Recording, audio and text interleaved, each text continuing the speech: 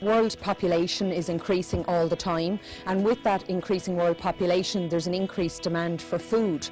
So food has to be produced, and it has to be produced in an environmentally friendly way and in a sustainable way. So it's really important that we have skilled graduates coming out that are able to slot into that industry and produce food in the way in which consumers want it produced. The module is called an Introduction to Agribusiness and Food Management, and really it's concerned with the whole food system, so everything from farmers, the primary producers, right through food business and retailers and consumers.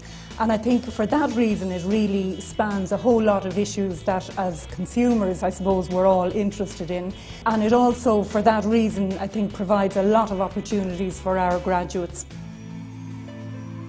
So UCD Lyons Research Farm is in Newcastle, County Dublin, and we've about 580 acres here on the farm, and that is spread across a number of different enterprises, so dairy, beef, sheep, pigs we have here as well, and also crops too. So it keeps agriculture very practical. It allows the students exposure to the various enterprises as part of their degree, but they also have a significant work experience component in their degree as well, where they gain a lot of practical experience. But we can take students here to Lyons and we can show them practically what we've been talking about in lecture, so it's a huge resource for us.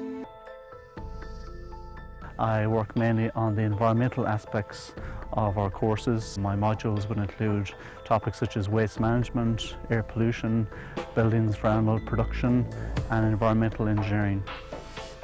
Everybody is very concerned now with climate change, so we look at greenhouse gas emissions, what are the sources of those in terms of the food industry, animal waste from crop residues, soil, etc. And we look at ways at trying to minimise those impacts.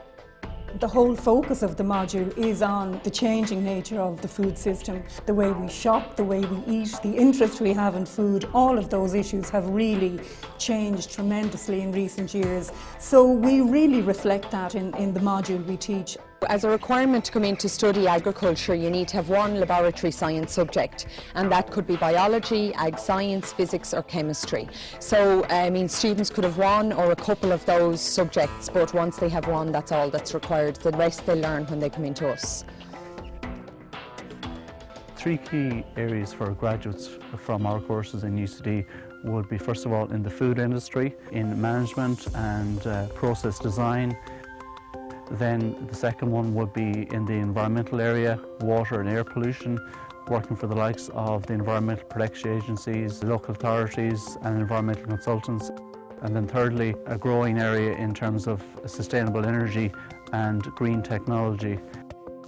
The agri-food sector is a very broad sector, and it encompasses everything from farming, which is a really important, integral part of the food system, right through retailing, food production, dealing with consumers, the whole range of activities.